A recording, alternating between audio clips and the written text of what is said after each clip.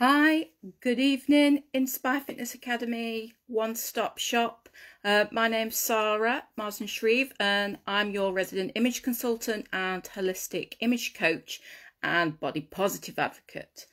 So tonight, my slot is really about the new seasonal trends and what to expect on the high street and also online. But I want to stress how important it is that you don't need to follow fashion. Trends come and go. Style stays forever, I think is what Coco Chanel said, or something similar. But what I do is I do that for you. I have a look at the trends and I predict what's going to be wearable, that's sensible, that's not silly. And most importantly, I share with you the stuff that I think that most of you at some point will have already hanging in your wardrobe or might possibly be in your drawers. So I'm going to cover a few things that is trendy and in season, and see if you have anything already lying at home, because you know cost per wear is an important thing. So is recycling, so is pre-loved. You don't have to go and buy the new stuff unless you need to replace something that's maybe damaged or you've got a gap in your wardrobe. I'm a big advocate of, you know, eBay and Etsy and Facebook Marketplace and pre-loved and charity shops and vintage, because, you know, if we can keep it going rather than disposing fashion and clothes, then it's better for our environment. Okay, so I'm going to go through some of the stuff for autumn and winter 2020-21 and see if you've got anything at home that you could spruce up and dust off and get out. All right, so the first thing that I want to really talk about is colour. Now, on days like this, when it's dreary and it's wet and it's grey, you cannot beat a pop of colour. So autumn and winter, Pantone are the ones that normally say what's going to be wearable. They do it for interior design and things like that. And as you can see, it's beautiful. They're all very, very bright and cheery, and you have the classic colours down here for your neutrals. As you can see, there's lots of oranges, reds, greens and blues and yellows there. So it's very autumnal and very rich. Now the main one that seems to be popular this time of year, as it always is red. It's very festive colour, it's very seasonal, and you know, it's quite easy to wear. Some people are quite scared of red, but red comes in many different ways and different hues. It can be bright red or it can be more of a wine red, and it's the brighter ones that you will see predominantly this season. Now, the second one to that is camel or beige. Now, I know you're thinking, oh God, beige is boring, but actually it's a perfect neutral that you can mix. And it works really well with red. As you can see, there's some red trousers there, some shoes or a bag, and then it's just mixed with camel or beige or anything like that. And red, you don't need to be scared of it. You only need a little bit sometimes.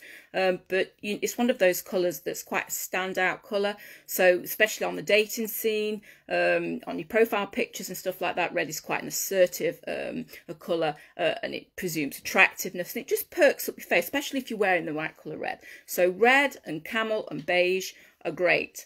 The other colours, oranges and greens, as you saw on there, are predominant as well. And no, you don't need to look like a pumpkin. Orange and green do work beautifully together. Now, before you think, oh my God, that's quite loud. Actually, you can get it in really, really nice prints, as you can see there. I think that might be a Bowden one, I can't remember. But, you know, we've just got a little bit of green. It's an orange dress with a green fleck on there. And it just goes to show that you can wear orange and green together without feeling pumpkin-y, okay? Because it's very Halloweeny as well, so there's something to think about. Think about nice bright colours like that. And, you know, if there's any colours that you're scared of, they always work really well, firstly, in a print. So do think about that. And yeah, and the other thing that I want to mention as well is that there's usually some sort of metallic that perks things up. And this year it seems to be silver or pewter. And it's good for jewellery. It's also good for accessories, nail polish, and the odd clutch or anything like that. So you can bling up anything with a metallic because it acts as a neutral and it makes things pop. So silver is the one to go. And you don't need to go full on with it, just a little bit in a fleck jumper or a knitwear or something like that on your eyeshadow, anything. So silver is the metallic. So that's colours, that's the main ones. Obviously you can wear any colour. The next bit is about pattern and weave. Now there's always patterns that are popping out and being you know, popular seasonally, and the old favourite is out again, and it's the check. Now that can be in the form of a plaid, it can be a gingham, though I often think that that's more summery, but the main one is like a houndstooth. Now a houndstooth is like this, as you can see, like that. If I see it very small there, I don't know if you can see a little bit of a houndstooth. You often get that in you can get it in scarves and things like that. I've got a houndstooth scarf here that's got the red in it and the yellow and the brown, so it's quite seasonal. And also it's got tartan on the other side, which means I'm going to get loads of wear out of this. And this was from a charity shop. I think it was £1. Obviously I've washed it like I do with everything, or you can give it a spray or whatever. But that's keeping, you know, the pre-loved stuff going, and that's just going to work wonders with everything. And it's seasonal, and it's red, and it's not too in your face. So go and check out your charity shops next time you're taking things there when you've been sorting your wardrobe out. So that's checks, obviously in coats and scarves and coatigans and cardigans, and trousers. It's a really workable one, print that you can wear at work and going out if you get chance. So it's a good hard wearing print. The other one, which is a bit like Marmite, you either like it or you don't, is the polka dot or the spot. Now you can go big spot or you can go small spot. It doesn't really matter. What I would say though is think about your scale. So if you're quite tall or you're fuller bodied, then a larger spot works much better and flatters what you already have. And if you're quite petite and quite small frame, then a smaller spot works really well. And there's some gorgeous dresses out there, or you can go with separates if you're a little bit scared of print. A lot of people are unsure about print, and there you've got a spot there with a blouse and a check skirt and then a plain blazer. You can wear that with long boots or anything like that. That's just an idea. So do think about spots. That's another one of the prints that are in. You either like them, all of them. Sometimes you prefer a stripe than you would a spot, but just go with the flow and go with what makes you happy. I want to mention patchwork for all those boho lovelies out there, because it's definitely back, and you can wear it in a simple form in shirts or in dresses. The long midi dresses are great for autumn. I've got one on at the minute, a long one that you can wear with boots or flats or brogues or anything like that, and they work nice with a little jacket. And you can get them on, the patchwork is on boho bags and anything like that, on scarves. I always say accessories work super hard, so anything like that that adds a bit of personality, you can try print. Start small. So that's the pattern and weave. One of the main fabrics for this season is leather. Now you don't have to, before you start saying that, oh god, that's pricey. There's faux leather, there's vegan leather, and I have to say, the faux leathers are much more pliable, so they are better for a curvy shape and curvy proportions rather than the stiffness and the structure that real leather offers.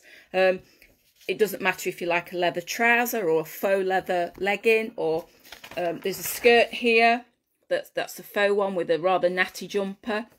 This sort of outfit for this season is super popular for all sizes as well. So having a really cool jumper with a leather separate, or even a coat or a blazer, you know, it doesn't have to be the real thing, but leather is quite a big investment if you have the pennies, and it will last you for life if you look after it. Okay, so leather's definitely one of those things that I would, if you can, have a go at. And if you're not big on with the pennies, as obviously everybody is, then try a faux version. There's plenty out there. The other thing is, it's all about jumpers which is great, okay? And I'm not talking the big Aran chunky ones that you wear for your dog walking. I'm talking about fun ones in nice colours, in nice patterns, a bit like the one I've just shown you there. I've got one with hearts on and it's got a bit of sequins on it or some bit of glitz. And wearing them with nice, neat separates, you can wear them anywhere, and with heels or with boots or whatever it is. So knitwear, the finer knitwear, which you can layer as well and mix and match, is the more with the embellishment and any interest or some nice sleeves is definitely something that I would try for this season. And you will get lots of wear out of it because, let's be honest, Blight is quite a cold place until April, so you would definitely get the cost per wear if you've got a really nice jumper that makes you smile, it's nice and bright, or maybe has flowers on it or something like that. So go for some interesting knitwear and you will get loads of wear out of it. Check out your charity shops if you're not sure, or go on Etsy or eBay. Like I say, you don't have to throw a lot of cash, and nor should you. There's plenty in circulation already going round. So that's that bit. I've got so much to go through tonight. With the knitwear thing also, I want to mention cardigans, because cardigans are one of those versatile things that some people say, oh, I don't really like a cardigan, they're a bit oldie-woldy. Actually, they're not. They're really versatile, from the long ones that you can wear with a belt to the short ones that you just, the button up and you can wear as a top. And again, with a good, you know, A-line pleated skirt like I showed you earlier, or a leather trouser, a faux leather trouser, or jeans and heels or boots, they look great. And if you can layer them with a shirt underneath, because collars, interesting collars are about and are in fashion, then you're not only going to be warm, but you're going to look super stylish. So think about layering and do it finely. If you go for bigger chunks, it adds bulk, okay, and you will be uncomfortable, and then it doesn't fit under coats and things like that. So if you keep your layers fine, you'll get more layering out of them. So that's that one. The style additions bit of this is the accessories. So the few things, I notice there's a lot of tassels on garments and things like that. Now, I've seen the really long, fine tassels on skirts and things like that.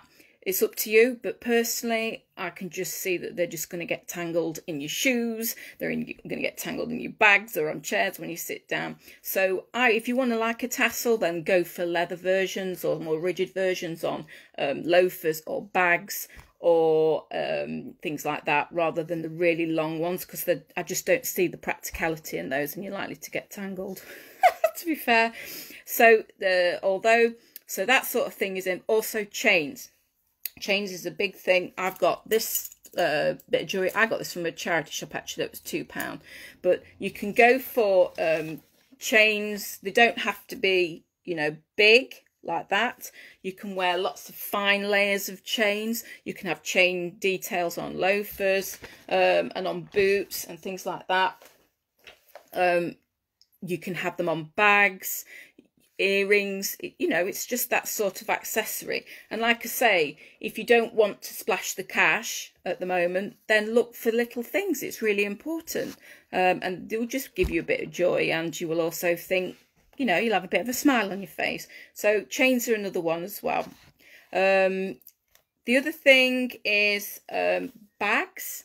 Again, it's the boho look, so the 70s are rife at the moment. And if you don't like a structured bag and you like more of a soft bag, there's a canvas one here. I think this is white stuff, and it's more of the loose, soft, pliable shape rather than the rigid totes that we've seen for a while. And you can get canvas and all sorts, and you know, it's that sort of shape, and you know, they're really user friendly. Some of the canvas ones, and that one's a denim one, I think, so you can even wash that. So have a look to see if you've got anything like that, and bring them out. The capes and the scarves are obviously massive this season. I wouldn't invest in going and buying a cape coat or anything like that. I like to buy big blanket scarves, which you can then just wear as a pashmina over your trench coats and your biker jackets and things like that. And that works. I've done that for the last 5 years, so that's the last 5 seasons. I've got some in these different colours and different tartans and different patterns, and they just keep on giving. And you know, they didn't cost very much money, and it's things like that that I think are really cool, because then, you know, you got cost per wear. So yeah, the other thing with regards to scarves, the smaller ones that you can get in charity shops, like or your nan might have some of the old silk ones. If you can get the square ones, they are so versatile, because not only can you wear them around your wrists, the small square ones, you can wear them around your wrists. Obviously, you can wear them in your hair and tie them up, or you can just wear them around your neck, you know, underneath, or do up a V-neck sweater, or pop it under a coat or anything like that. Or you can, you know, wear them in your hair. They're just brilliant, and I put them on my bag, so I've got lots of different ones, the square silky ones in different colours, and I change it on my bags and things. Some of the long ones you can just keep doing that, and if they're long enough, you can wear them as a belt. So you can't go wrong with accessories, you really can't. So they're the main things that I wanted to point out this season. On my blog, because I write a blog, which you'll be able to find on the image tree, there is a blog on there that's talking all about this, but it goes into a bit more detail.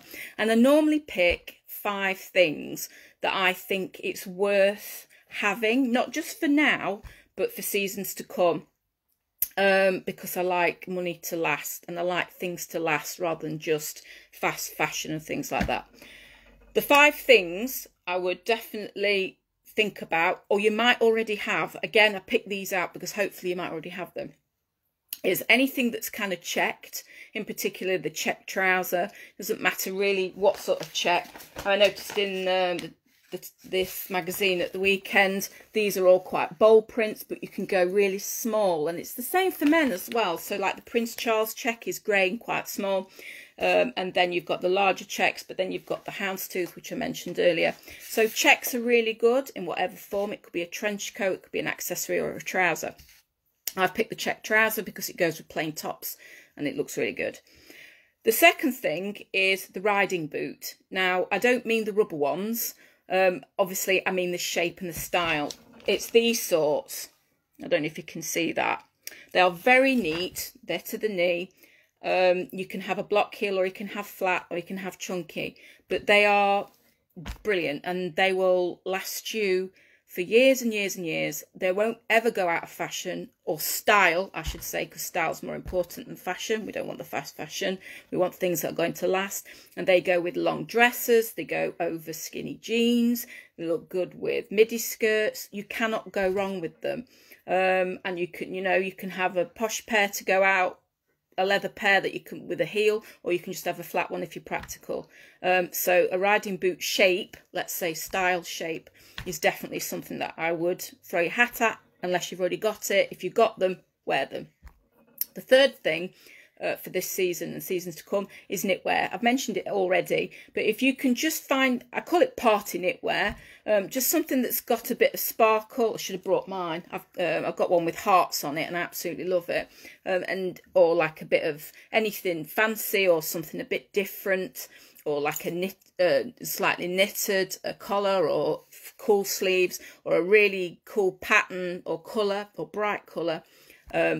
Definitely go for that, because you're going to wear that forever.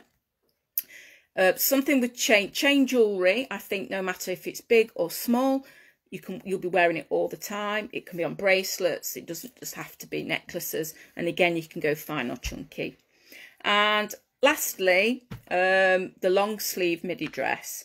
So I've got one on at the moment. When I say midi dress, it's like it's a shirt dress. If I can stand up.